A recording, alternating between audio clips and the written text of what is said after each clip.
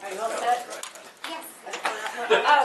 This is the joint finance committee meeting of the town council and the school board. Today is Thursday, March 23rd. And we are all present other than Sean Babine, who will be joining us later, and Chris Gazza, who is up in Augusta testifying on the Thorn connector. And possibly join Sizemore. So we will start with old business, which comes back to the budget forum. We've done a survey online through the town website, and I think Larissa is going to help us with those results and what we found out. You have all the answers, right? Of course I do. Nothing like a good survey.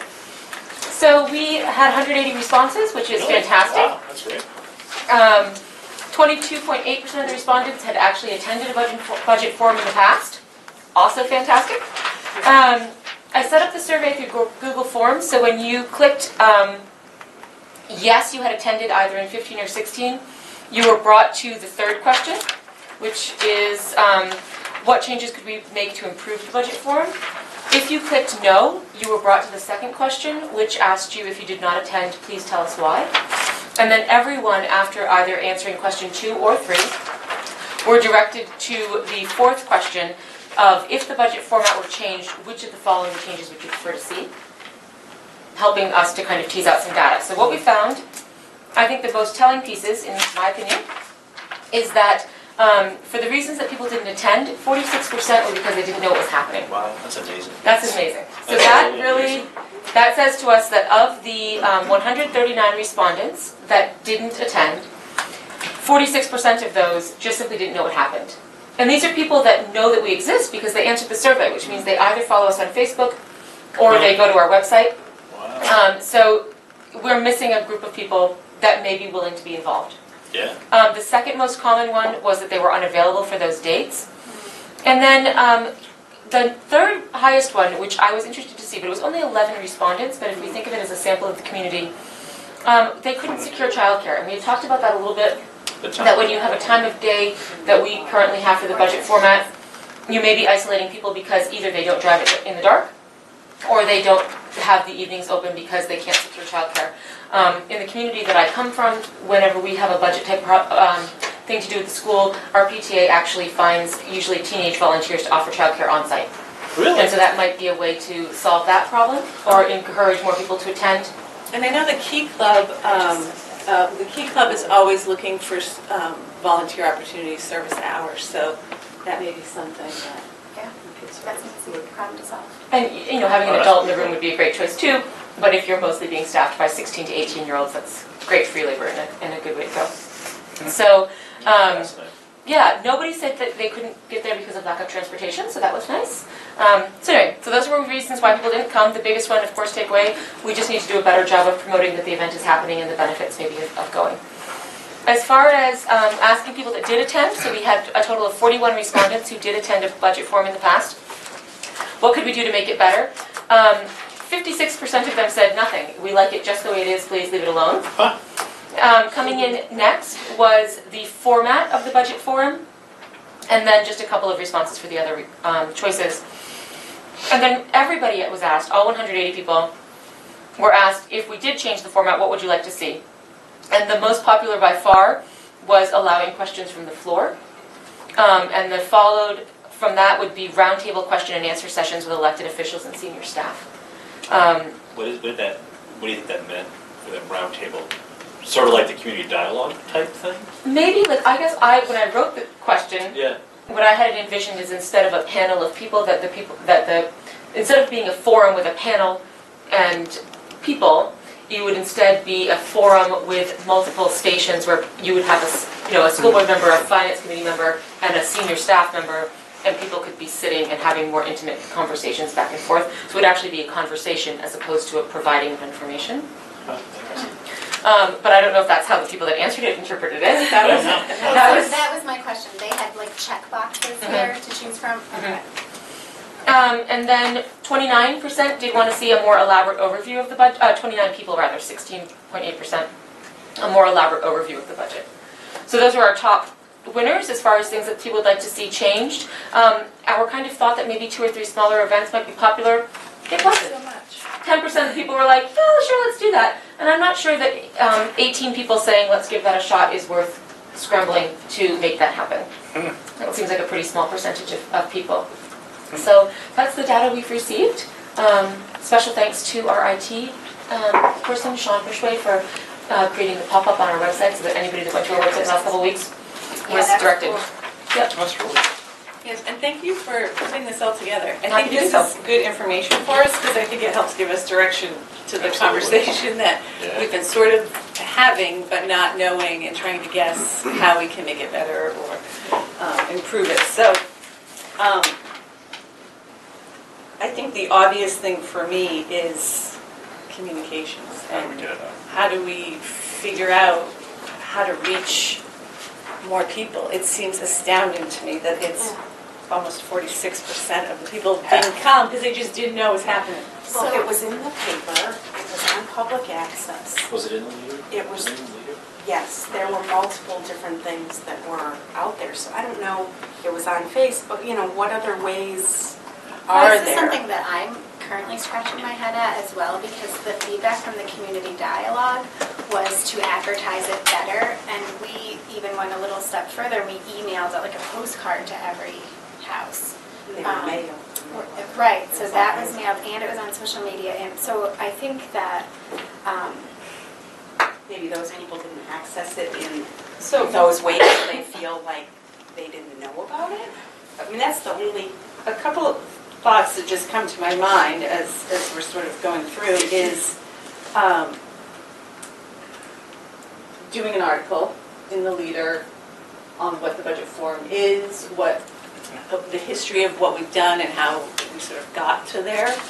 And I don't know if that might be through Mike Thurlow's space. I don't know, we always sort of go to that. But then the other ways that I feel like people might see it on a more regular basis is that Leader has that calendar, the calendar of events that happen every week.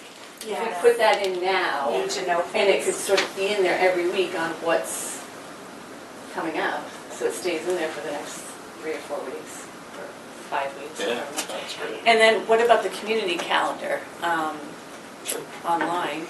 I don't know how many people are looking at that. I think it's a great resource, and I don't go to it nearly as much as I should, but I just think we need to, is that the Saturated. same as the Chamber's calendar?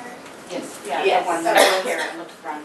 Karen, We did have it posted on our website, but again, that's not an outreach thing, that's you need to be happening to look at our website to see, oh, we're coming to the budget forum. Well, and I think we do that. I don't think we But- eliminate any of the other things we did. But from your listening sessions, what we learned at our last meeting was there's a huge chunk of people that aren't on They aren't Facebook going or to aren't look. on the computer How to about figure out A what to do. flyer at the library, a flyer, and I'm trying to think of what they call it. The Did we thing do in any little Hannaford, posters? when you leave Hannaford, The if you go out the The one bulletin door, board. I don't know if it's what it is, considered Hannaford's free or or whatever. Starbucks. But Starbucks has that one. there's also only so much we can do and how many places we can do it. Do we do anything on the town's TV? That's what I was just gonna ask, because we started putting little Slides. slides up, that may be at least, did we do that last year? I don't remember.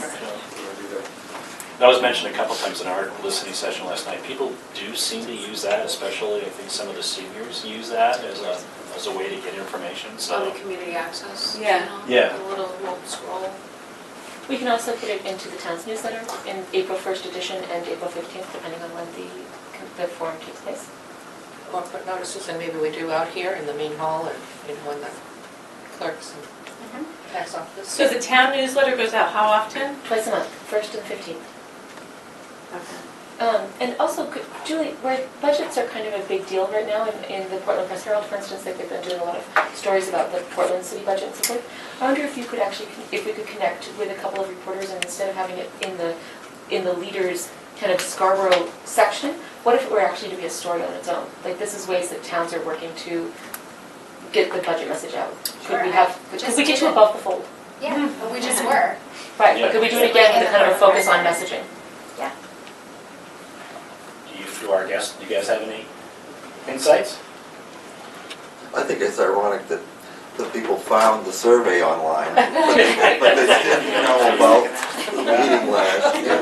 And everyone gets the leader, and it was, commented on in the leader for several weeks, so scratching my head here. It's hard, and I think with anything, it's multiple avenues of getting the word out. But I think the library might be a good idea. I mean, I've used that, I've worked in there, and a lot of people senior to me wander in and out. On the bulletin all the board time. there? Yeah.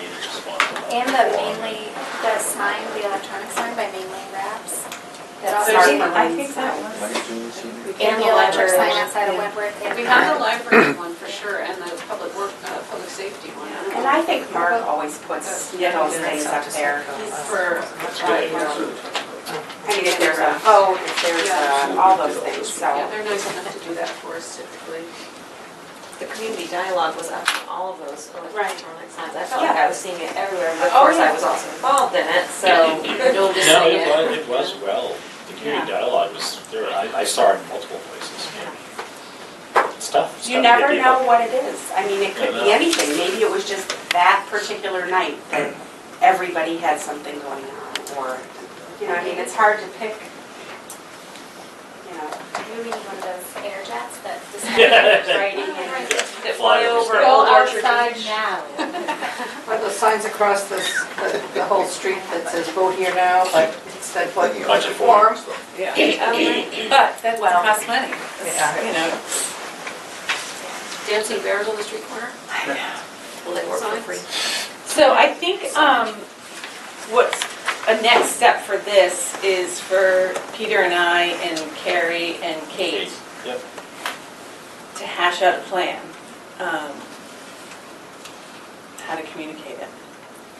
Yeah, it's quite- And I think, we use all of the things we did last year and maybe some of these new ones, and we can create a slide and get that to you, or the sooner we can get the date out to people in calendar or on the slide on the TV, the better, because then that can just run forever until it's over. Does that sound like a plan? Yeah.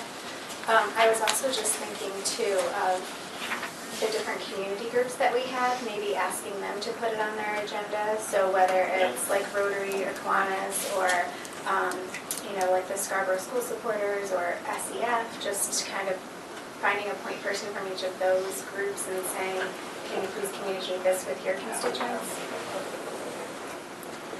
Is that something that could be said at like the finance, council meetings, the school board meetings, and maybe you already do? I think we do that, yeah.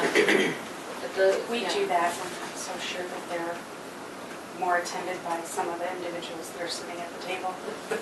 The other thing was Power School. I thought they have like school announcements. Power announcer. Power announcer. Yeah. I think we must have done something, because I remember we invited staff, because a lot of staff live in Scarborough.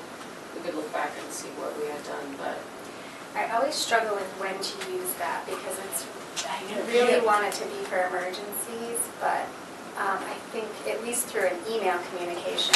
What about every one of the schools does a newsletter?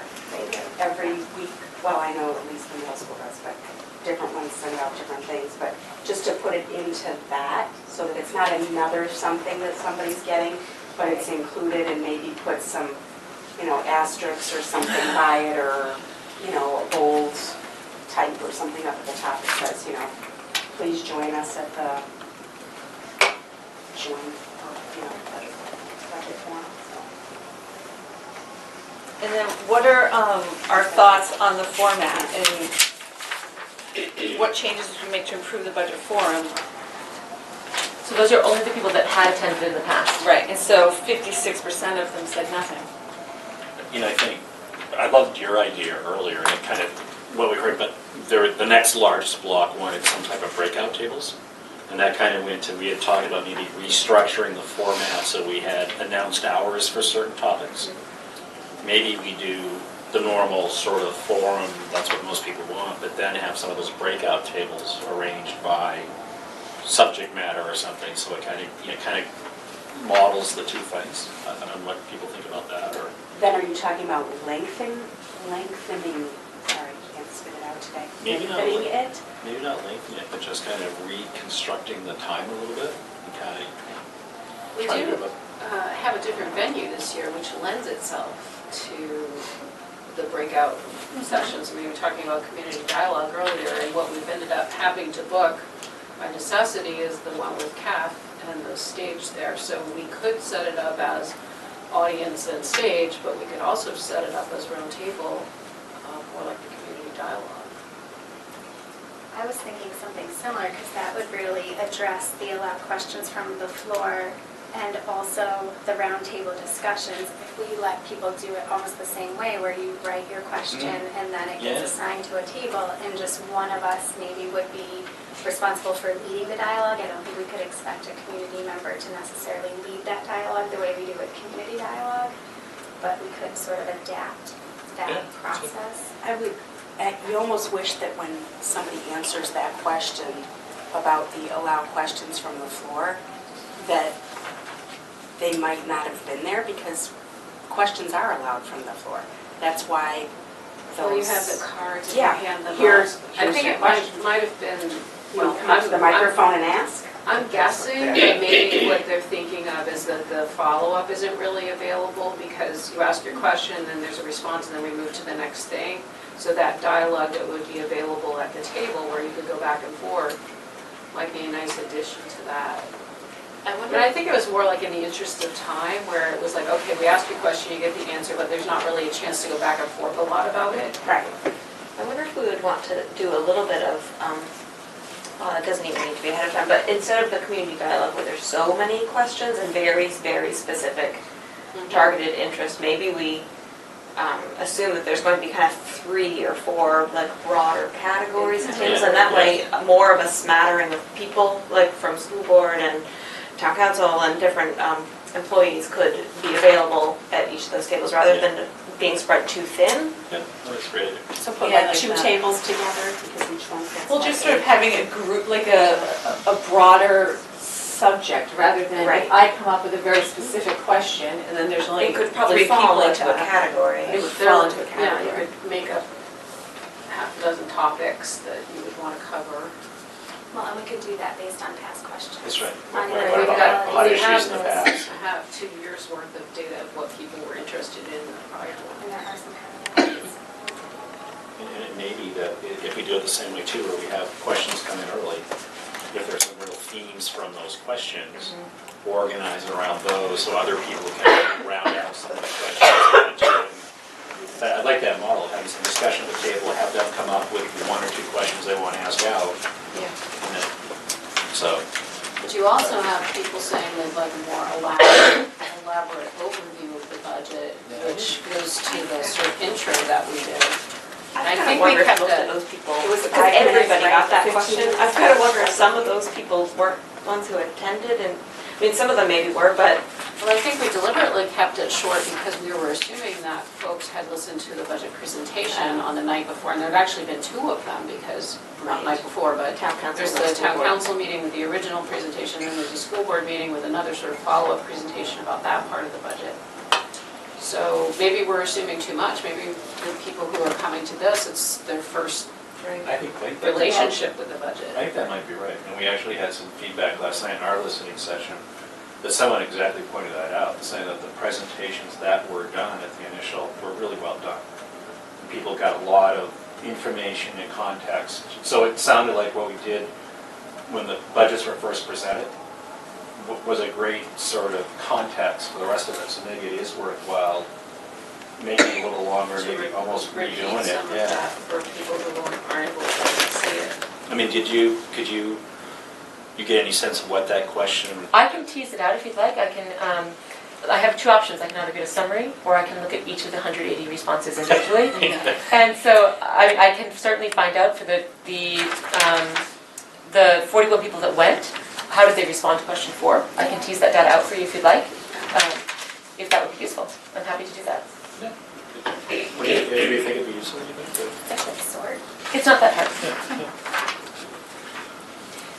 One of the other things I was thinking about in working on the budget intro for our budget book is that the analysis that I did of the teacher's contract, because obviously that's a budget driver, and to recreate that or to even try to summarize that as we're introducing the budget obviously isn't possible, but maybe just putting that link back out there because it is archived and folks do have access to it, to say like, if you really want to understand this part of the budget, of the school department's budget, feel free to watch this presentation or review these slides in preparation for the presentations that are coming up. Just a way to bring people back to some of that information they have access to. Or we can refer, if they do ask the question, refer to it. So after we do our initial presentations, we can kind of, again, using all of these social media and our website, remind people that you still have access to this. If you didn't watch it yet, you can come back to it. Just might be a way to not have to replicate it multiple times, but still. Well, and it should sit on the budget portal. I mean, we're trying to train people if they want all budget-related information is all available here. Yeah, and Julie and I just talked the other day about, as we were writing this, putting that document as a resource up there, and we haven't really gotten that together, but I think there are going to be a number of things that we're going to say, hey, why don't you take a look at this? This is kind of a weird idea, but what if during the budget forum or during some of the presentations, we could actually show a screenshot of the budget portal and how to navigate it? You know, take a laser pointer and go for a 2-minute walk through what you can, where the tabs are and what you can click on and what you can find. Because the flip side to that is you don't want to overwhelm with all of these different places that they have to go to find things, but you also don't want to redo it over and over and over again in the hopes that you've hit somebody new A different the audience third or or fourth something. time that it's been done. So there has to be a balance of, we've presented this twice or 3 times, you've had your chance to follow along.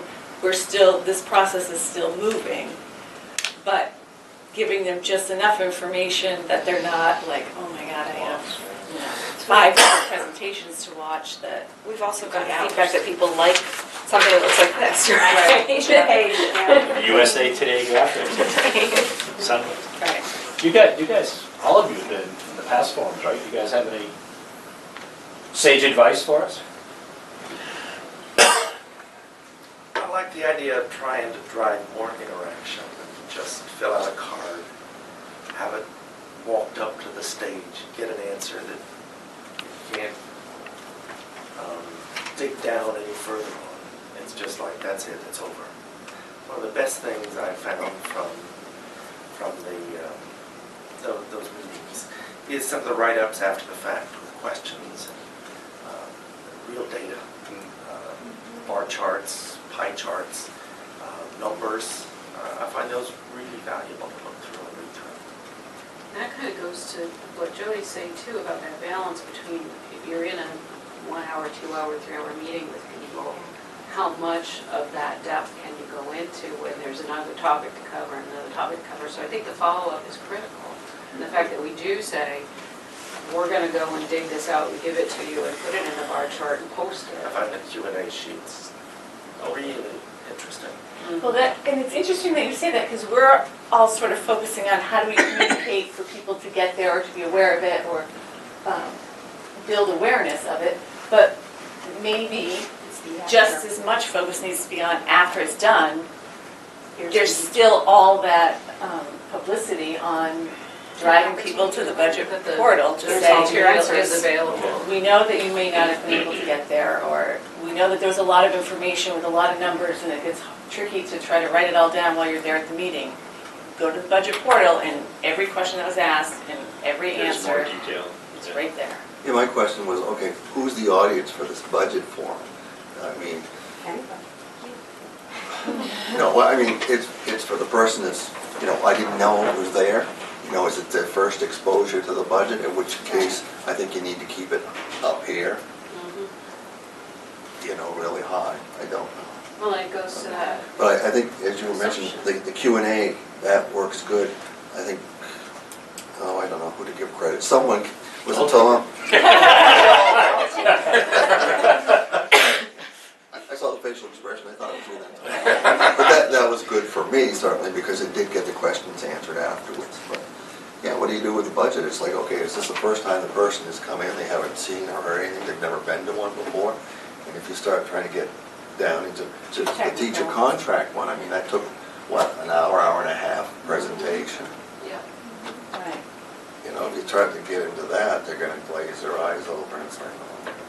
This is something Steve and I had talked about a while ago, is just knowing what information matters to each individual is pretty impossible to do. And so I like the idea that, you know, as a newcomer to this community, that people have a chance to ask really specific questions and to have really specific answers. I think that that's really something unique. I don't know a lot of communities that do that to the level and to the depth that Scarborough does. And so, to what Jody was saying, it might be that we're not going to get a bunch of people to come to the budget forum, but we can still get them information in other ways. Can we track how many people actually go to the budget portal? Oh, the portal. Or, Sure. or to that section about the budget forum? Yeah.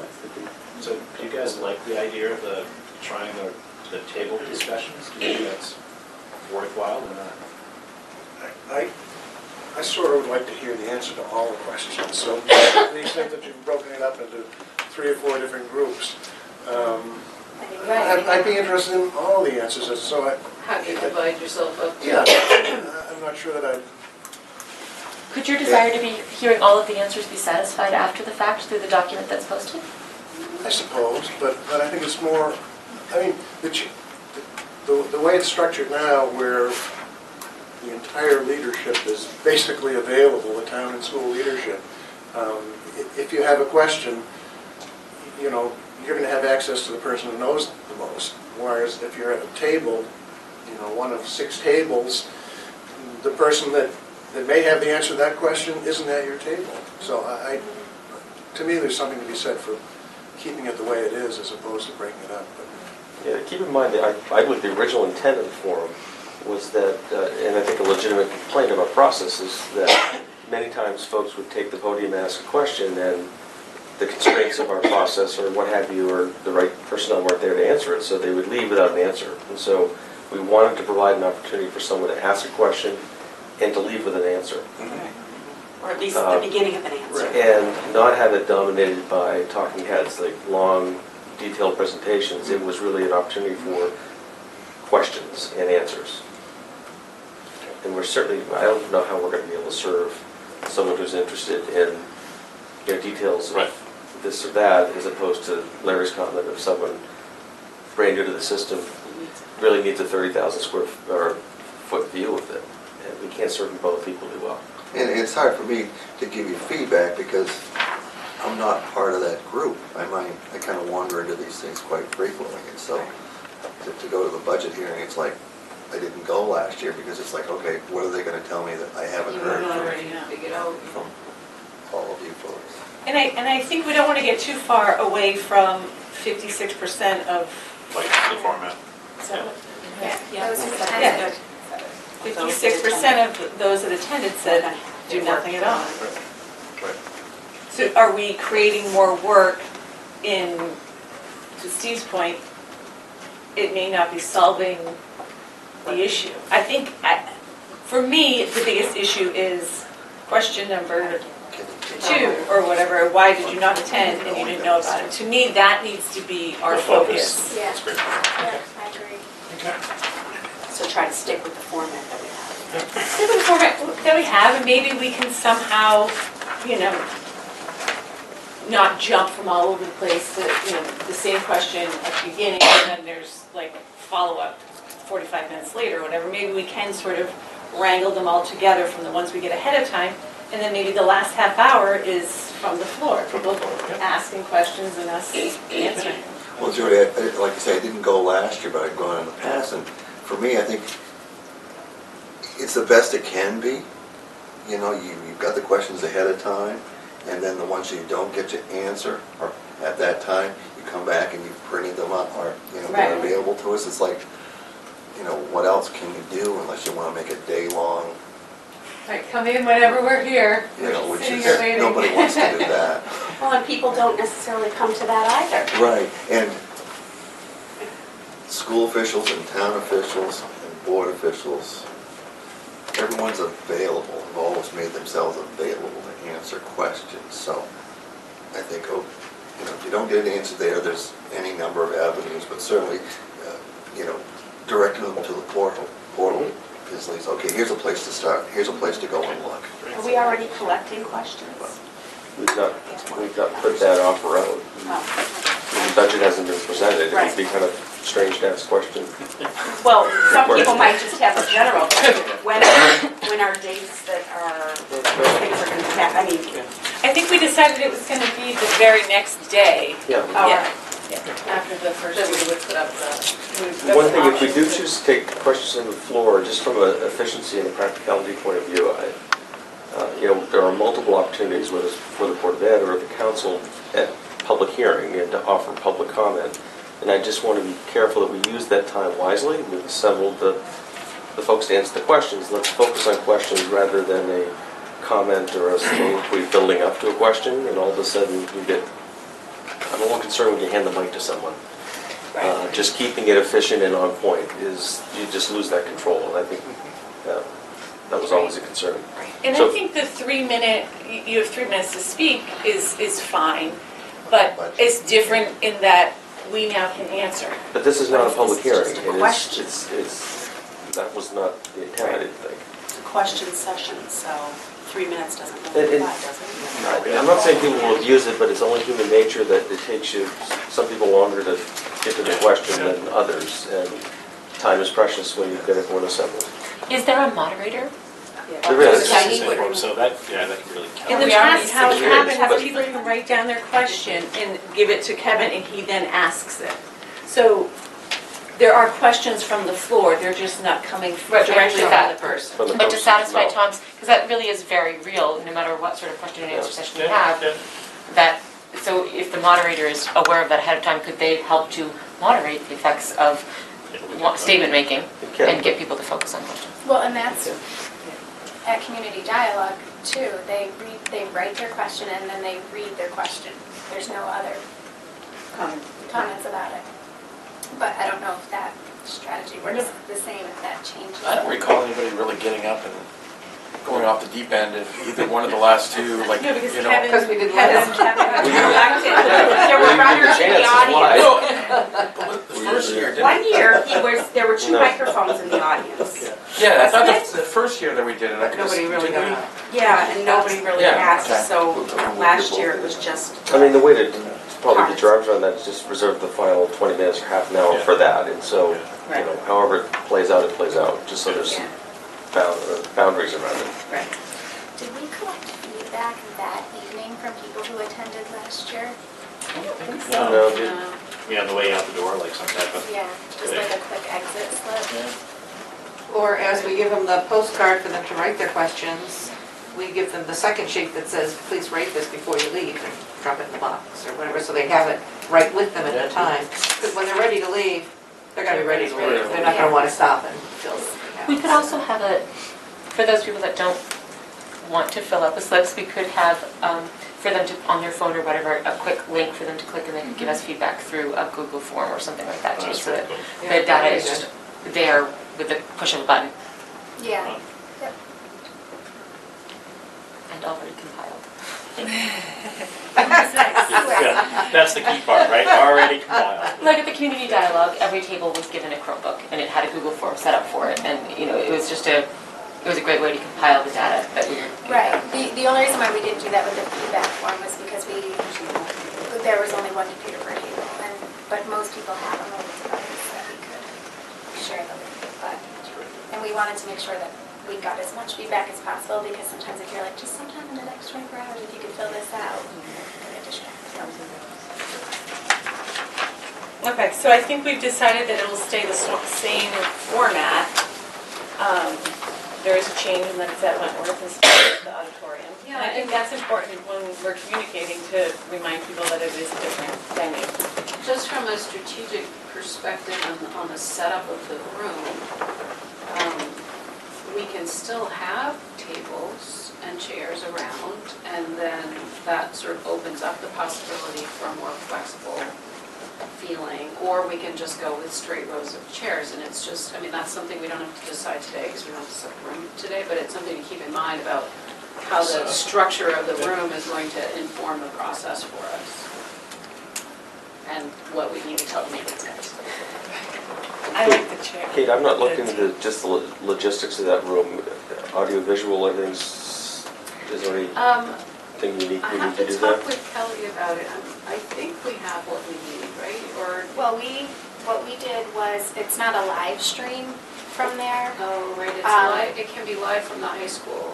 Right, so what happened with Community Dialogue was they gathered the footage and then they edited it a little because there were some parts where it wasn't like conducive. It was a different format, right? So you didn't want to watch the whole 3 hours of Community Dialogue. So I think it ended up being like an hour and 20 minutes or something like that. But that's, I watched it on the I local saw it. channel while doing something else. But, so I think that's how we would have to share it. So it wouldn't be So you can't live stream from that location? No, I don't believe they can. Did we Maybe live you could. stream the? I think you can from cafeteria, we couldn't from the learning commons. But those are just details we need to check into.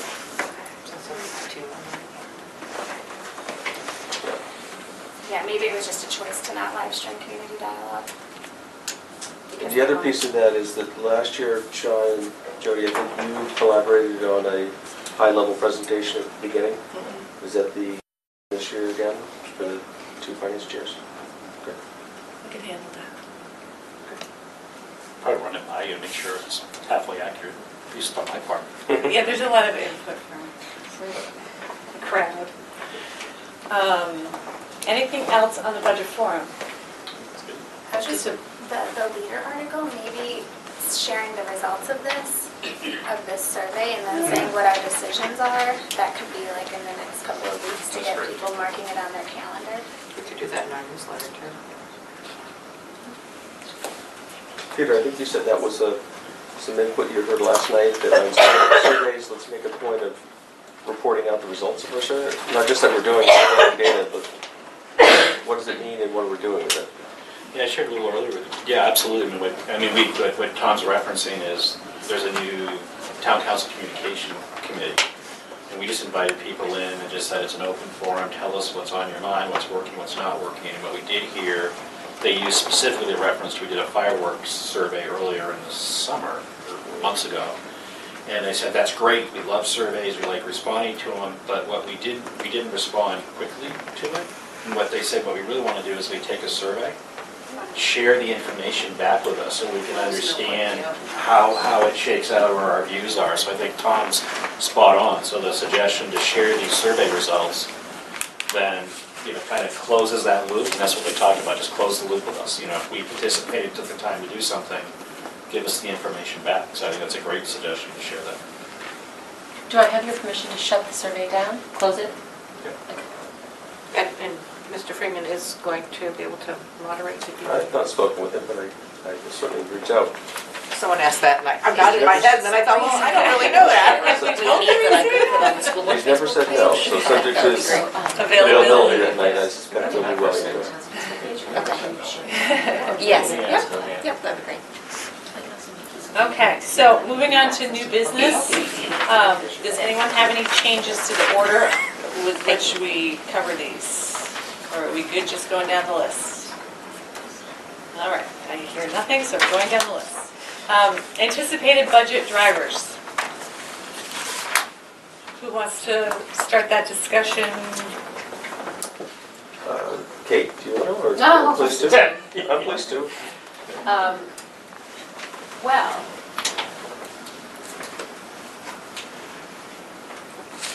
I do have a couple of things with me, and I can pass those around. I think that the thing that we focused on the last time that we met, and the thing that we'll probably be focusing on for the next couple of months, is the revenue picture. Because there's, the drivers that we'll talk about on the expenditure side are pretty ordinary and not unusual. And unfortunately, the revenue picture is kind of ordinary and then not unusual either, but it's what's going to be a big part of the conversation. So I can't remember whether I shared this with you guys the last time. So you have the revenue projection. Yeah, actually you can pass the clump, and then anybody who didn't get one, please help yourselves. The revenue projection for GPA out of the state is not terrific. We have a situation where not only do we have some significant changes in the governor's proposal to the way that the education funding formula is going to work, but we also have the continuing story of Scarborough being a prosperous community in comparison with others. And the way that the formula shakes out, Scarborough has continued to lose state support for education because other districts have needed that support more than we do, according to the story that's told. I also have a document with me that I thought I would share if I haven't already, and forgive me because I'm so brain dead right now that I don't know what I've shared and what I haven't. This is about minimum receivership. I'm seeing lots of, I don't have this, so let's start it down and pass it around. You gave us that one. Did I? Oh, you see? Okay. I wasn't here, so I apologize. Sean, you can have the John, three he of them, doesn't know. and then pass it around. Anybody who doesn't have it, please help yourself. Really, my point in handing that to you folks is for you to have an understanding and sort of talking points when you go out into the community and you're talking with constituents and trying to describe what's going on in Scarborough in terms of revenues for education. I think it's we throw around a lot of jargon. We talk about a lot of situations that we get into that may not be obvious or clearly understood by the public.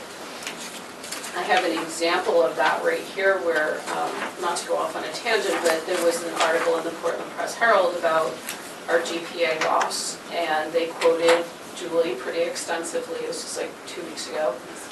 And misquoted. Misquoted the number. Or misunderstood, Yeah. let's say, not misquoted. They said that our GPA dropped by $710,000 because system administration was no longer going to be counted as part of the formula. Well, that's not really true. Our system administration cost, that's no longer part of the formula, was $710,000, but we don't get $710,000. That made up a portion of our total allocation, and as you all have heard me say a few dozen times, we're getting 7 or 8 cents on the dollar in our subsidy. So it's more like $50,000 change in our subsidy is directly attributable to that loss of system administration, not that we would get $710,000 back if the state put that back into the formula. This kind of stuff, I think it's so complex and it's really hard for people to understand. So even a reporter who's sitting down writing an article on this topic and is listening carefully and trying to understand what it is that's going on is just going to miss the boat. Well, because she was So- looking at the ED-279, Which is the a document. document that describes how funds are allocated by the state through Department of Ed to each district. Right. And, you know, it's a huge sort of science that takes years to understand, and even of those of us who have studied how the formula works for years still don't quite know what they're doing. So I guess my point in rambling on about this is just that there's a lot of complexity to the school funding formula. There's a lot of complexity to how Scarborough gets their money or doesn't get it, and I think we want to be as informed as we can when somebody asks us questions like this. I wouldn't want someone in the public to say, oh, well, if the LePage proposal is not accepted and the legislature says, oh, no, we're putting system administration back, that Scarborough is going to get $710,000 more in subsidy. That's not accurate. So, you know, again, I think we all need to sort of be aware of how that works. And unfortunately, the big story in Scarborough is the valuation piece. And Larissa and I were looking at some numbers this morning, actually. The other piece that's a little peculiar about state funding is that they're always looking retroactively and making assumptions about what a community's, what their fiscal picture is like based on the ED 279 that Julie references for fiscal year 18 looks at 14, 15, and 16 data that we've provided to the state about growth in Scarborough. So that it's Maine Revenue Services who we're taking a look at. It's the full state valuation put together by Maine Revenue Services. Right, so 2 if years. they're looking at historic data.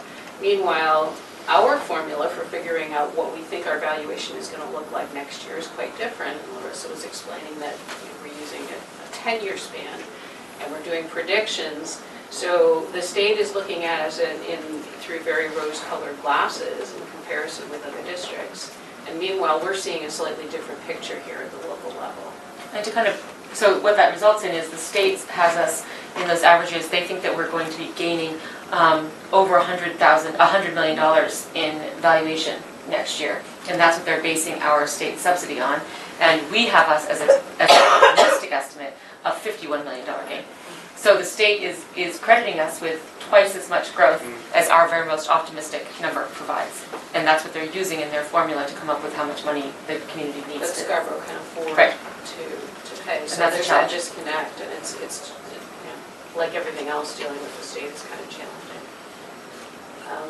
So that's kind of the, all of the little bullet points that pop into my head right now around revenues. If there is any specific questions about where we're at, obviously none of this stuff is done or anywhere near done.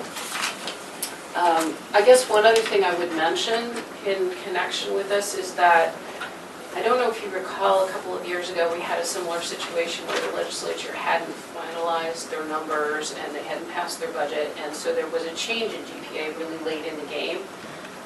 So the state DOE and some of the attorneys have provided us with some language that if we come down to the point in our budget process, our budget adoption process in the town of Scarborough, and we don't really know whether we're going to be getting more subsidy, but we might, we can put language into our warrant articles when we adopt our budget to say what we intend to do with that money. So that's something we can talk about a little further down the road when we see how things are moving in Augusta. But if you think of it this way, that the Scarborough school's budget, the expenditure budget will be passed, and we will have the authority to spend X amount of dollars, and we're assuming that we're going to get revenue of $2 million from the state, and then suddenly through the magic of fairy dust, we get an extra $500,000. We still don't have the authority to spend any more than what we said we did, so we have to figure out where that fits in our revenue picture. And does that go as unexpected revenue? Does it go into fund balance? Do we say that we are, if we have time, do we readjust our tax rate based on that additional income?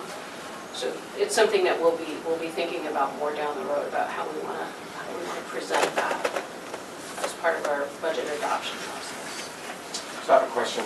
Have we ever calculated what is our current, what would be minimum receivership for us from a dollar basis? So based upon the projections, how far are we at the $2.2 million that we're receiving? That is How where far they're. is it? That is minimum. Okay. Yeah, in fact, if you went through the ED 279 and you came up with the amount that we were entitled to, under the formula that they use for everybody else in EPS, we would come out with less than the $2.1 million. The reason that we get the 2.15, the reason that we get that figure from them is because they can't give us, under existing statute, less than, right now they're saying 35%, it's 33% or 35% of our special education costs. So that's actually what that number represents. Okay. That is a minimum receiver number. So as I keep saying, that's the good news, is that if we're at minimum receiver today, There's no surprises next year. well, Well, the only way that would go up would be if our special education costs go up, because it's a percentage of that. right. Or more And- money gets put into the formula. But Well, but what we're receiving, what they're allocating to us is lower than that Right. 33%. So we would first have to catch up to that 33% before we would start to see more. But if their valuation for those following 3 years ends up being less than the 100 million or whatever that could generate more revenue also? I don't think so, because what Or I'm we- hearing is that the valuation for the town is now taken out of the equation for us. We're simply basing it on special education costs. So the valuation is no longer an I issue. think the only way that you would see the valuation come back into play in Scarborough would be if ours were to significantly drop in comparison with other districts. Because they will look at that every year. But again, they're working on historic data, so they'd be, next year they're gonna be looking at 15, 16, and 17. There's always gonna be a lag there. Multi-year. And the chances that, I guess I should knock on something, but the chances that Scarborough is going to suddenly be in a declining situation as compared with the rest of the state, is pretty unlikely right now. So the last time we talked, it seems like there's a fairly high confidence that the 1.4 is probably what we're going to know, that any changes from the state probably won't be known until after our, yeah. Kind of that's, Well, that's nothing's changed in that court, right? Nothing's So really this is- changed there. No, I mean, that's my fear. I suppose it's conceivable that the legislature could really, turn up the fire and decide that they're going to put more money and allocate more money to education, which again is, as Jody said, is really the only way that we're going to see a significant increase. But I really think that we have to sort of guess that this is what it is. This is what it is and plan on And it. Yep. plan on it, and then if we were to receive more than that, then that would be lovely, and And we've got some options, we'll give you that. Yeah. exactly. Okay. I don't think even if the EPS changes, if the changes in the formula are not accepted by the legislature, which that I do think is pretty likely, because those are kind of drastic and sort of out of the scope of the budget process, really, if you think about how these things should be handled. I'm afraid that doesn't really help Scarborough that much because of the valuation piece. That, making the value of the allocation higher doesn't change the ability to pay piece that they believe we've got. And when I went up to a visit to the budget hearing to testify on behalf of the Scarborough Public Schools, the picture that I was trying to paint is that although our land valuation's going up, our median household income's not. And so the way the formula is calculated is already inequitable or imbalanced in the way that they're saying, in the way they're calculating a community's ability to pay. Right. And so, not that I think my 3 minutes of testimony is going to change a whole lot with that, but that is something that we really recognize in preparation of this budget, is that not only are we feeling pressures as a school department because the work we have to do is changing rapidly, but our funding isn't necessarily matching that, but we also recognize the squeeze that's on our taxpayers too. And so, we're trying to, our goal in developing this budget was to develop the most fiscally responsible, credible budget that we could, that allows us to continue to grow and improve at the rate we need to in order to meet the mandates that are before us and also to meet the needs of the students that are before us, but also realizing that, there's a limit to the capacity to fund education. I think from a planning perspective, though, I really kind of, 5 of us, including Chris, have all been at this table for the last 3 years altogether. It hasn't really changed except for maybe, I think, Donna, except for her staff. So I think that this is a good point, and I hope that it drives policy conversation about how we plan going forward, because we should stay at this position of planning from a minimal receivership and hope for a better outcome, and then have a policy that dictates how do we then use the funding going forward. That way we know where we are and we're controlling that conversation, because I hope we never go back to the situation of, let's cross our fingers, toes, and everything else, waiting for the state to come in, which is sometimes after the referendum question. Yeah, well, and it does allow Can never us to go be back. planful and, like you said, in some sense, to control our own destiny and not wait around Right. for outside sources. And I honestly think I'm sure it's maybe too pessimistic because I was bragging about being optimistic earlier, but unless there's some willingness on the part of the state to put more money into the pot, which means that there has to be some other way to raise that money, and there's no way that Scarborough is going to be getting significantly more funding because there's not enough for anybody, much less for all of us to have that 55% that they'd like to have. And it has to be veto-proof. It has to be 2/3 support, I suspect. Yeah. If the governor, if history suggests anything, the governor's likely to veto something, so it's got to be veto-proof. Absolutely. And the whole messaging from Augusta is in the other direction. You know, let's get rid of income tax, let's get rid of that 3% that we all thought would be a nice idea to fund education. Let's get rid of revenue sharing. It's just, you know, there doesn't seem to be the political will to really raise the money to adequately fund any of this from the state level. So that was your. Anything else on the expenditure side, or is it I pretty much the have, same? I have my basic sort of high-level budget drivers, and I can just keep on going because I know Tom's dying to get in here and pitch his side. Teacher salaries, I think as Julie said, I think it might actually be valuable for us to put that, the presentation that we did on the teacher contract and the impacts and the scope of that and what the goals were in that. The actual dollar value of the change from one year to the next in the teacher group, which incorporates steps, COLA, the new contract, is about $900,000. So just under $1 million of our budget expenditure change will be in our teacher group. Talking about 311 people, human beings. It's about 306 point something FTEs. And so that's, you know, obviously that's a big deal. Percentage-wise, what is that Of the overall budget? from last year to this year, was it probably that? You said from last year to this year, it's like a 900 to $1 million. Yeah, I don't have a percentage on that, but, yeah, I mean, I can sort of parse this out into a table so that we can use it a little more effectively. I think that you've probably heard this a few million times as well. I mean, Larissa and I were saying the same thing. Our budget is all people. The town budget, I think she said, is about 75% For some personnel departments. cost. Sorry? For some departments, not for all, but Oh, right, because, yeah, well, we there's have some a lot equipment going on. we have a there. lot of sand and sulfate.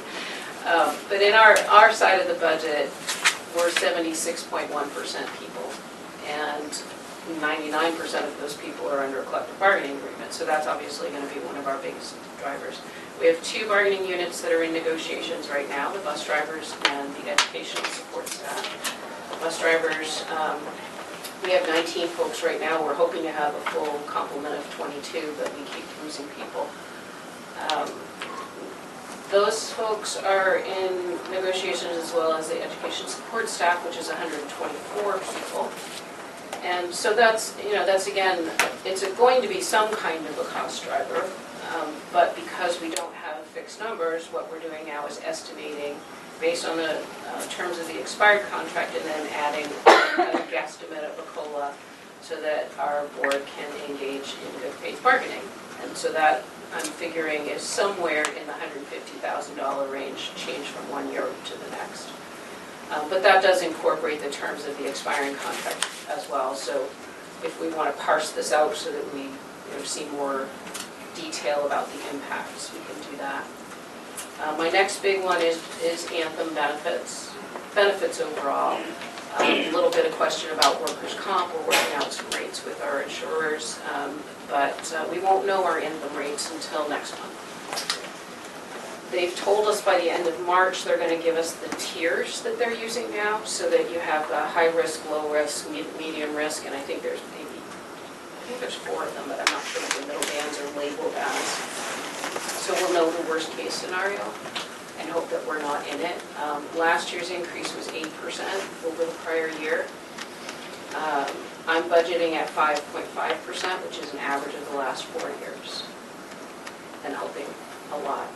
My toes crossed, but that's a good number. Tell you a funny story. I just got my new premium for auto insurance, and it doubled. No Really? accidents, good credit, nothing. I called them up and they said it's because the cost of healthcare in this market has skyrocketed, so my insurance premium for auto insurance. Is that because you have like liability and if No someone's idea. That was injured? I actually laughed. Did you? I was like, really? Did They that said- work? They said, no, I didn't get anything out of it. I was like, you gotta be kidding me. It went from $1,700 or $700 to $1,400. So really though, what's the rationale? Okay. Because if you're in an accident, you might injure someone and it might cost I more. couldn't stop laughing, so I You don't know the real answer. I know. Change that one. I was gonna say, I'd be calling So I'm some scared. other Yeah. company for a quote. The good hands people, right? Sure. Any others, Kate? I have one other biggie, well, let's say two other biggies. One is Maine PERS, our state retirement for teachers. This is another one of those cost shifts from Augusta to the local districts. You remember a couple of years ago, they said that we were going to have to start picking up our share of retirement costs, a share of the retirement costs that were at that time paid by the state. So they started that process by asking local districts to pay 2.65% of all the teacher salaries. And that includes teachers and ed techs, it's the instructional folks. So this year, they've increased it twice now. This year, they're going to increase the percentage that the towns need to contribute by another 18%, which sounds really high, but it's 18% of the percentage that we were at, which was 3.36%, so it's going to go to 3.97%. And the effect of that, standing alone, the increase of that is about $150,000 as well. So we've pretty much doubled the cost of the change from when we first started doing this. So the first year that we did it, we went from zero cost to the district to about $550,000 cost to the district, which was not nice. And we absorbed that and we kept going forward, and then the next year they kept it the same. Then they increased it a little bit more. This next year, I'm anticipating that we're going to be spending about $950,000 on Maine PERS costs. So we've close to double that original expenditure, which was already a little bit of a burden. So the change actually from this year to next year is really more in the order of $150,000, but it is a driver. My last big driver is technology, and in instructional technology, most of you, like Sean said, have been sitting at this table before, so you've heard this story. We have a cyclical tech refresh, which happens every year, one phase per year. K2, Wentworth School, middle school, and high school are considered the 4 phases. And every 4 years, one of those phases is targeted for an update on their technology. And that's everything from operational stuff like a desktop for the secretary at the front desk to the classroom devices, projectors, dot cameras, and now the one-to-one devices that we have for our students to work with every day. So forever, the tech refresh was in our CIP budget. And over the past 3 years, we have slowly moved portions of that cost into our operating budget, believing that it's fiscally responsible for something that you're going to do every 4 years, and that every year you're going to have some expenditures to have that under operating rather than having it be bonded, or even a short-term lease or what have you. There's no point in borrowing money when you know that that expense is going to continue at more or less the same level every year. So this is year 3 of that transition from CIP into operating, and we've added about $100,000. Well, no, we've added exactly $100,000 into the operating budget under the tech equipment line. So that's another driver. The balance of the tech refresh will be in CIP this year, and then we'll hope that after that, everything that we really need to do that isn't long-term will be in operating. And there are some things that will always be long-term. If you're buying equipment that's going to last for 15 or 20 years, you don't need to. It does still make sense for some things to be in CIP. But the idea is for that transition to continue this year. And we're also looking at, can we stretch out those refresh cycles? So that's something that we've been looking really closely at as we transition within LTI, the middle school, to see if we can kind of use some of those devices to offset the refresh cycle and stretch it to 5 or 6 years at some of these levels. Yeah, and that's an advantage that we haven't had in the past, because we haven't had enough devices to sort of stretch that out across the district. But the more that we've now provided to students, we have the ADP, which is the insurance plan, the accidental device protection plan. So we're not having a lot of costs in terms of repairs and replacements in the early phases of the implementation in each phase. So that means that we can stretch things out. We're also collecting fees from the students for the one-to-one devices. So we're kind of looking at maybe being able to either extend the length of the tech refreshes or also offset some of those costs with some of the fees we've been collecting. So I think that's a nice trajectory to be on, but it does definitely say it's a change from, you know, now there's an extra $100,000 in our operating budget that we didn't have last year. Thank you. Just quick. So last time overall, all in, all of these items that sound like unusual items, plus just normal items are in the budget, you said last time you thought you'd be in the range of 5 to 6% overall. This sounds like is it migrated north of that now?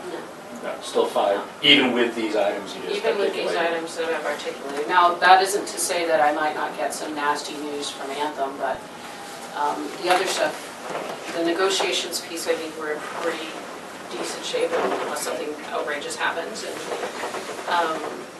yeah, no, that will still keep us at the 5% mark. So not much excitement on my side. We're looking at maintaining COLA increases for staff, and we certainly have to honor our contractual obligations. We also have a fire contract up for renegotiation, so we've got some money we need to provide for that, just as Kate described. Health insurance is going up significantly. We're actually carrying a 15% increase. No. Well done. How does that apply? Will that apply to the same pool for, so completely different pools? There's a different trust, yeah. Same concept, but different health Yeah. trust. That's interesting. They're in a bigger pool. Wow. Keep in mind, the pool Our is very trust, different. Well, Tom's trust wouldn't take us, so we're probably grateful right now. Yeah, and it's fairly complicated. I've actually invited Peter to understand, meet with our rep and understand some of the mechanics here. It's no solace to us, but we were informed yesterday we're actually at the lowest rates of anyone in our trust. Oh my gosh. So much so, almost 40% below the average rate in the trust. So we're doing very well comparatively. We've had some experience issues, and that's why we're seeing some of these gains. But overall, big picture, we're still fairly low comparatively. Workers' comp is seeing a nearly 10% increase. That's really claims driven. So there's a 3-year running average for your experience modification. So if that one bad year we need to shed, and I think we're doing quite well in the other years. So Excuse me, Tom, what was that number? 10% workers' comp. Workers, thank you. And then a number of small staff adjustments. We had 2 new full-time staff come on this current year with delayed starts, so we're seeing their full salary next year for the first time. Planning department is proposing a part-time position to deal with the expected development that council's been somewhat involved with. It remains to be seen whether we can actually fund that ultimately, but I think it's an important discussion to have, so it will be part of my proposal. The assessor's office, I'm looking to go back to a full-time assessor, so there's additional cost from the shared services model. And I think library is looking to expand a part-time position to a full-time position. So none of them are huge. They're all kind of little fine-tuning. Again, we're interested in having a conversation with the Finance Committee to see if any or all of those can survive. Final piece that Ruth and I need to work on is the capital funding. As has been our practice, we're trying to fund more and more out of appropriations or not long-term finance. And that obviously has an effect the more that we do. So that's some of the final fine-tuning we're doing on the budget. On the revenue side, the good news is excise continues to perform strongly. We have another $200,000 we're projecting there. And there's some modest increases in the building permit, electrical and plumbing and such, really indicative of the development activities that we're seeing. So all told, we're below 3%, just slightly. Trying to do our part to... And Maine Revenue Service was up a little bit too, right? Yeah, 10 or Revenue sharing. 20,000, something like that. Revenue sharing. Not significantly. So, We lose $1.4 million in the schools, but we get an extra 10,000 on the main revenue share, you know? right. Well, It's the other- right off. The other piece, which I don't know if it's considered a budget driver, is that for the property tax relief, we did up that a little bit for this coming year because of all of the people. To fund the expected need. Which is one of the council's goals. Right. I mean, it was a big increase. I mean, participation went up last year, right? By Yes. 20+%. We went from 75,000 in the budget this year to 120 next year. How many people lived in here? It was a pretty, It's, I wrote that down. yeah, it's about 500 people, as I recall. good. Well received, for sure. I think that's another one, you know, at some point, just what we learned from that. That's what we heard last night too, that there may be still a ton of seniors that, or people that could qualify that I aren't don't aware. realize that they You know, have who aren't aware. that available to them. Yeah. Yeah, I think that's huge. Is And it really? it's one of the big pieces of conversation that we need to have about our folks' ability to pay. That's right. Yeah. And on the school side, we're trying to think creatively about other funding sources as well. We have some ideas that are already happening, but others that we're trying to generate to that same effect. We're realizing that some have capacity to pay and some don't.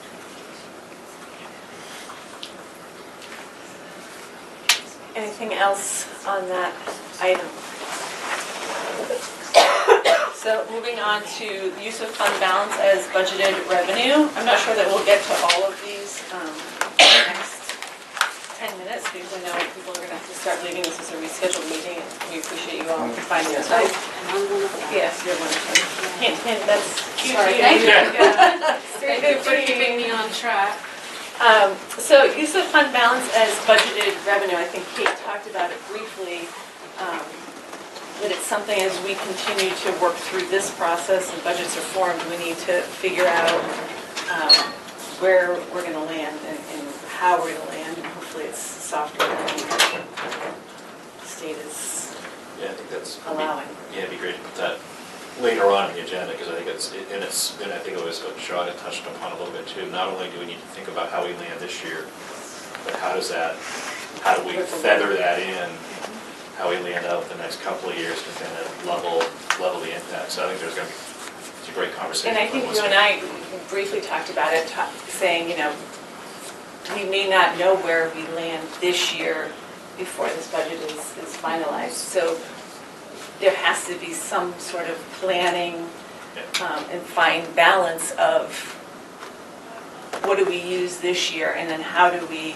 keep the right amount going forward so we continue to have a soft landing, but we don't know at the end of the state budget cycle, will there be more given to us?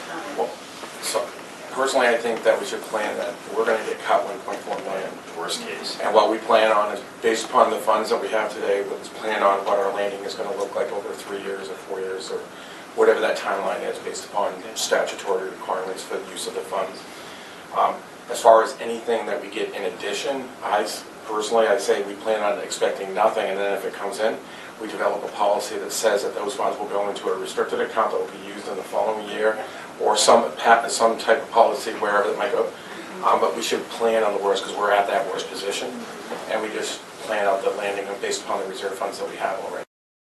We knew we were going to be here, and that's why we planned over the last 2-3 years the use of the fund balance, so the use of the Wentworth funds, and that's going to help us land softer. Yeah. So that one I think will continue on our agendas for the next few meetings at least. And then long-range facility planning update. A lot of these are repeats from our last meeting. So can I ask a question? Yes. So when we have that conversation, can we ask staff to come to the table with recommendations on that strategy and that plan from their perspective, from a managerial, accounting, and management perspective? Because in essence, you could either use it all in 1 year or use very little of it and spread it out over time. So where is the balance? I'd like to hear the professionals kind of give a recommendation. Well, there's also statute for the school department Right. as to how much you have to keep in reserves versus. Right. So, I mean, there's all those other. Yeah, so that's why, not knowing those statutes, although there's some flexibility. I suppose you'll be seeing a recommendation because we're going to be including it Right. in the use of proposed use of fund balance as part of the proposed budget. But are you talking about the fund balance that we currently hold, or are you talking about what Kate was discussing, which is that if in July or late June we find out that there's going to be this extra amount of money, what do? The fund how do- balance that we hold. Okay. The fund balance I that mean, we there'll be currently two hold. different conversations. Very If we're fortunate enough to have that second conversation, Okay. but I think Sean's recommendation is great. Let's, for now, I think we got to assume that's not going to happen for this I mean, cycle. state statute says, what, I think like 3.2%. 3%. 3%, but yet there's some flexibility in that, and I'm not suggesting that we automatically be out of compliance, but, you know, if we have a plan on how we're going to use it, at least we have a response, because even the creditors talk about it as part of our credit rating, about our fund balance, overall fund balance, not just schools, so I just want to hear, and that's the current use, because we knew this was happening, and we should not be surprised. And that's 3% of that year's budget, or what, 3% of? I believe it's 3% of the current year's budget, yeah. But it's different, it's not a floor, it's a ceiling. Right. And that's, yeah, it's the Right, math. you can't see that. And but you have to have a plan to use it. It's whether or not you use it in the current year, or at least have a plan to use it, at least that's how I read it, so. If you guys can do the research and come back, I'd like to hear your.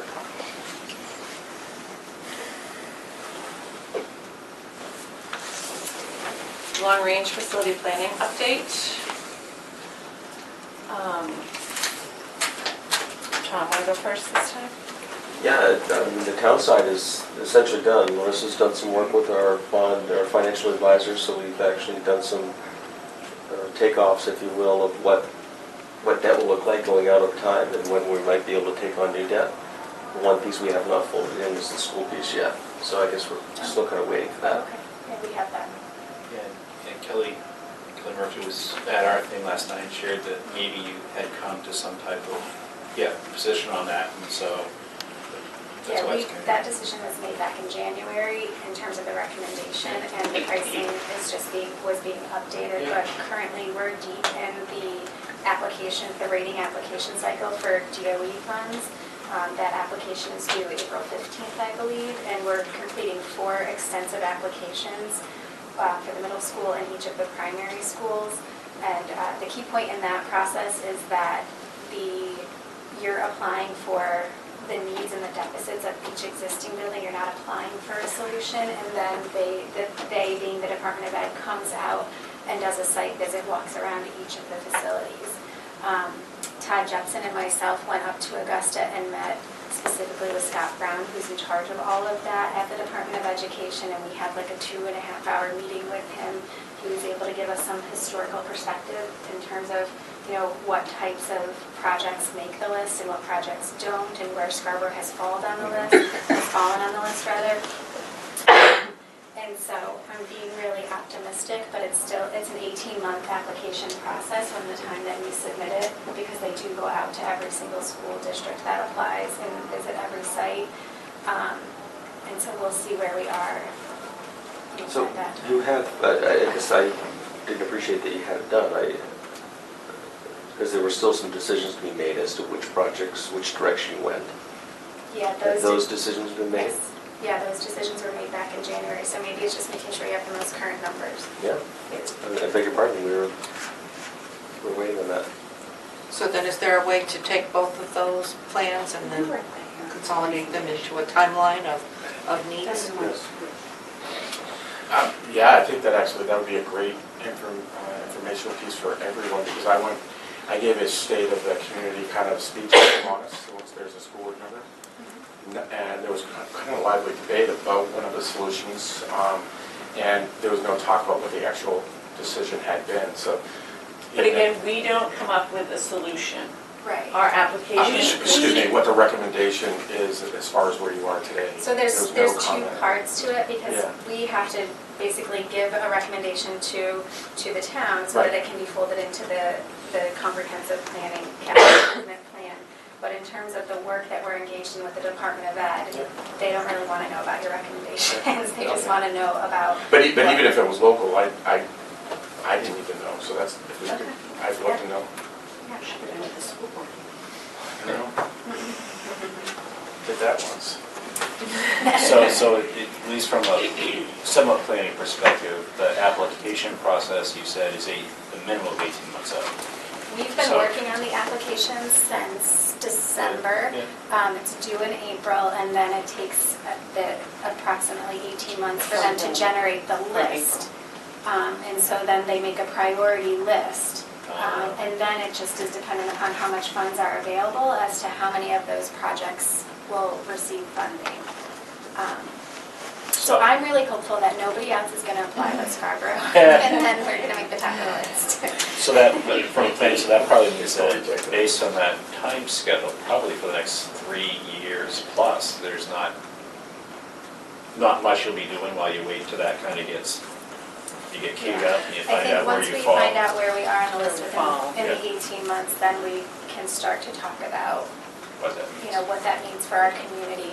The other benefit of us applying and going through this process is that it holds our buildings harmless in their current state, so that any improvements that we do, so we'll end up with like a rating score, if you will, to oversimplify it, and then any improvements that we make to those facilities, our score never changes from what it currently is, so long as every application cycle we continue to apply. And so I think that in years past, Scarborough had not applied because they didn't think they would make They the were list. always So one then on the any list. improvements that we made on the buildings, basically you're only held harmless until the next application cycle. So if you don't complete the application again, it doesn't really matter what the state of your schools were at that point. So that's important for us because we have some immediate facility needs that need attention or that are going to need attention within the next couple of years. So that's another reason why I was really adamant that we complete the application and we do a really thorough job. And that involves a lot of man hours. It's not just something that someone can sit down in a day and complete. So Harriman's been working really closely with us. Todd has devoted a lot of time to developing that, but then each building principal is also involved along with all of the district leaders because you have to have sections on curriculum and programming, you have to have sections on special education needs, and even so much to where I'm writing about our mission, vision, values, and goals. That goes into the application too, so it's really extensive. But the second piece of that, so while they're sort of in application, are you anticipating some large capital improvements to the buildings? Well, I think we have 5 boilers that are 22 years old. I'm getting those numbers But right. primaries. That might be 6 boilers that are 23 years old or 21 years old, but so that's pretty much the life of a boiler. So we're crossing our we're fingers wondering at this what's going to Yeah. happen with that. And then some roofing maintenance and things like that that's going to be happening, and some other adjustments that have to be made in order for us to meet programmatic needs. So a boiler's like 100,000 a pop, or they? I don't know the number. Well, man, I'm not going to put it on I there. remember, it's been a while, but. Thank you. Legislative update, is that, Alexa, you are legislative update guru? I know, I did. I think that Julie would actually be the best one to speak for going up to testify. The legislature, there was nothing, we had a meeting yesterday with the MMA. There were no bills that were directly related to our financial position. That was not, I'll let you know if anything changes by next month, but we should be in theory winding down as far as proposed legislation, and now it's just a question of just seeing what passes and how it falls out. But I think I have nothing to report for this. Did anyone really take a position, did they, because I didn't get to attend, but on the whole fund balance thing for the school property, Not that we discussed yesterday. did they support it? I do not know. You don't talk about it. There's a proposal regarding the fund balance and how to plan, and it has to relate to basically being able to keep more in fund balance for capital improvements, is how I understood the legislation. Yeah, I have not been following that one closely. I was surprised, it was the last minute ad. Yeah. There's several bills that are still on the table for education. That could be a full-time job, monitoring all of those. Yeah. But I don't really have anything new to update since testifying. There was a really strong turnout. There were 70 people on the schedule to speak. Luckily, I was number 13. So I was able to testify at around 2:30, I think, at number 13. So I think they were pretty late in the evening. But lots of passionate testimony just about how the proposes to change the funding formula through the budget process really is inappropriate, but also a misunderstanding of what system administration is. But what I learned from a follow-up trip up to Augusta was that it's, for us, it's not even about the changes that are in the formula, it's about the valuation. Right. So even if that didn't occur through this biennial budget, I think that we're still going to be in a very similar position as the way I. And yesterday's hearings were about revenue sharing, as far as what affected the towns. And so we're just waiting to see how those, that was the public hearing, was about revenue sharing and the changes to that program. And it's never been fully funded anyway, and it's just going to be interesting to see how they choose to move forward. No, it has been fully funded at 5%. In the last couple of years, it's been reduced to 2%. So the reason we're not really squawking is 2% is what we have in the current year. We're not losing any more. I think the conversation now is returning back to 5%. I thought. That's what they're trying to propose, is returning to the 5%. That's what the legislation intends, I thought. I don't think it's gonna happen. And it's staggered over time, Yeah. with the, I think that the first step being more like 3. We're not counting on extra revenue. All right, so takeaways and to-dos.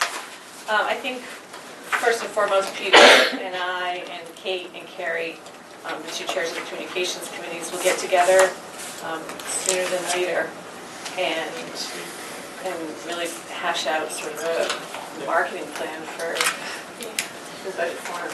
If we could make those flyers and include the town council meeting and then the school board, like April 5th, April 6th, and the budget forum, like all in one flyer and put it out there so people Yeah. can follow the conversation, That's a good idea. I think that would be helpful.